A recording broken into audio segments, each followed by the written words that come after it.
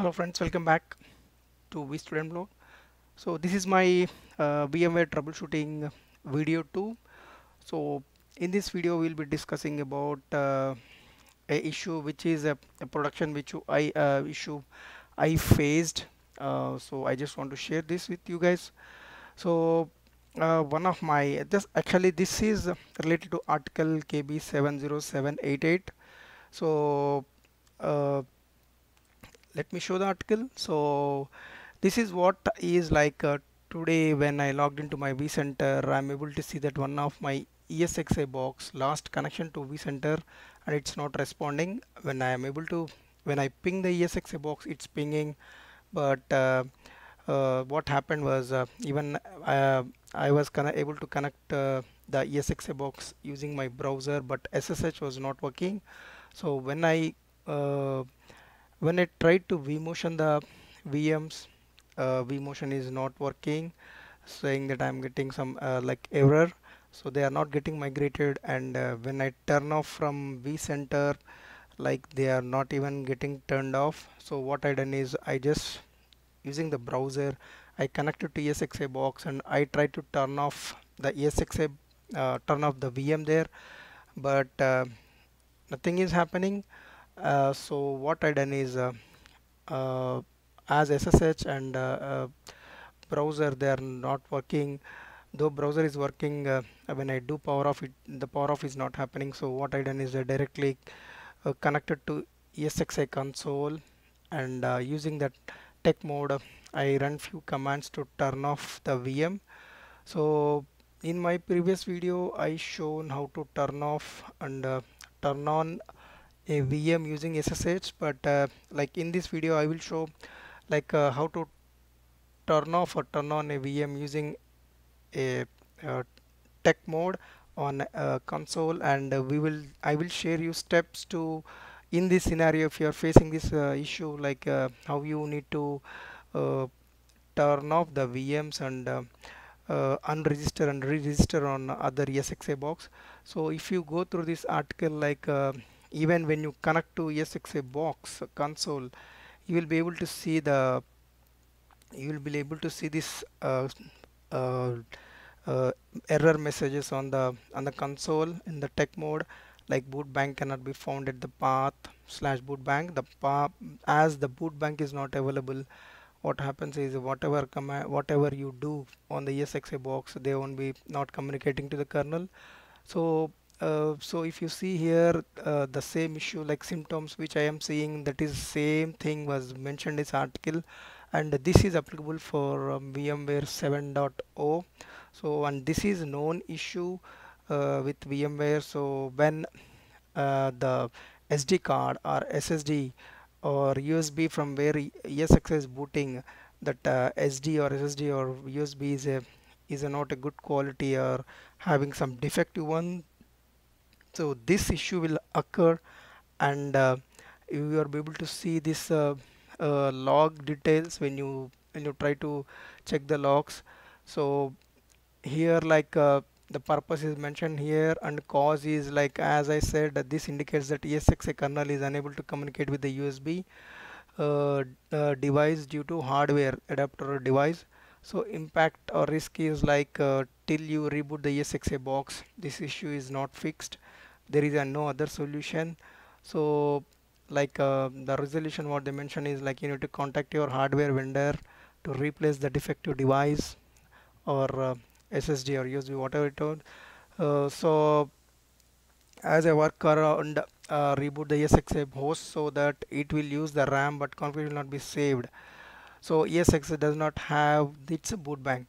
So as I said, like using the browser, you want to turn off or turn on, nothing will happen. And even if you like if you are if you use a Windows box and you RDP to the server, it will work. Servers will work fine. You will be able to ping the VMs. Everything works fine. There is no impact. But you cannot keep the VMs running in such a situation. You need to reboot it. So when you RDP to the server or a VM and you turn off, though you turn it off on the vCenter, or even if you connect to the ESXi using the console using the browser, it will show as powered on only, so the state will not be updated. If you try to vmotion also, VMs doesn't move to other ESXi box. These are the problems because it's not communicating with the kernel. So what is the steps we need to follow to move the VMs from this ESXi to another, that I will give a small demo. So like what we need to do is like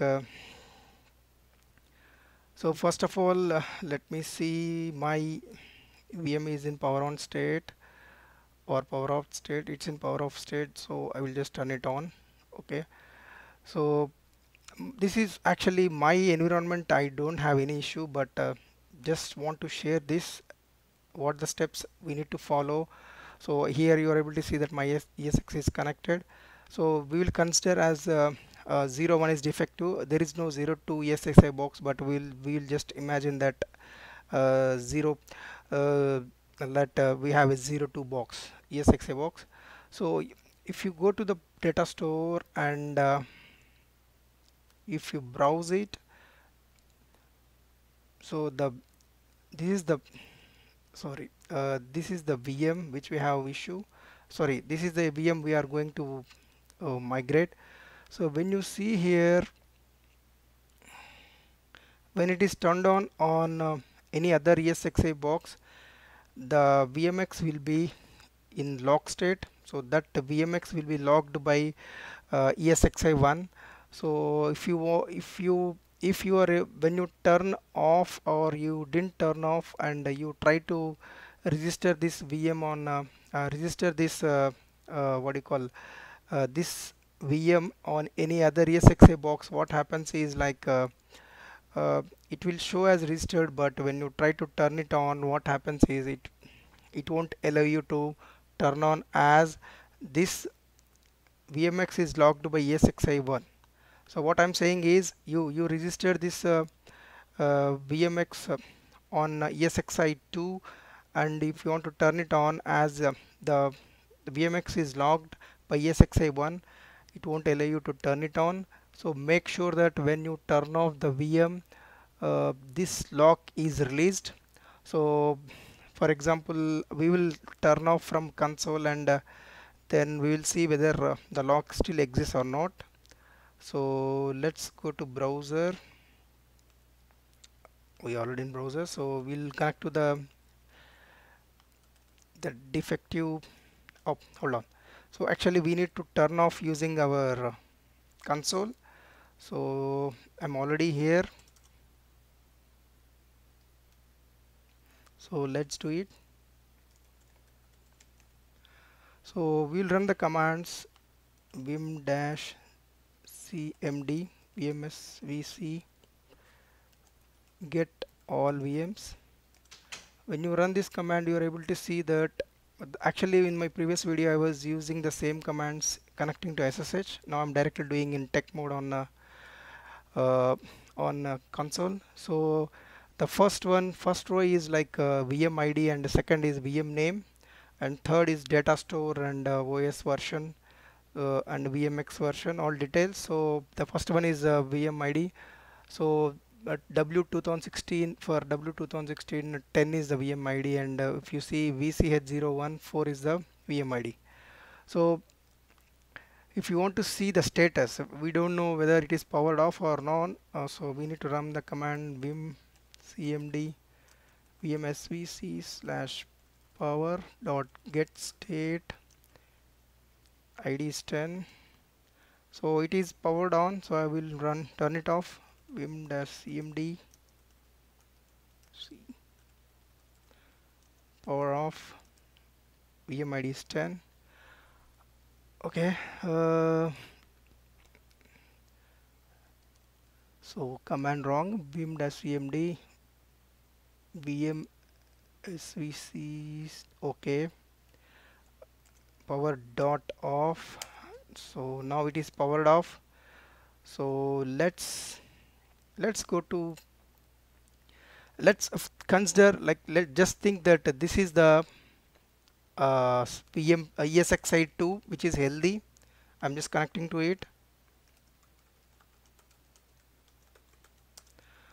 So you also must know that on which data store it is residing. So you need to go to data store. So browse data store, and is the VM folder. So if you see here, when it is power on, you are able to see that VMX is logged. So now what we need to do is just right click and register VM. As it's already registered, so obviously it will show as it's already registered. So if it is a new if it is powered off, and on a ESXi 1, and you are registering it on ESXi 2, then obviously it will get registered. And when you close this one and go to vCenter, you will be able to see that it is registered on other ESXi box. Just you need to turn it on, just wait for a few seconds and just turn it on, and it will come up. So this is just my experience in production, which I just want to share with you guys. So just you guys can go through the VM article, which it is like 70788. So I believe this video is informative for you guys. Thanks for watching. Bye bye.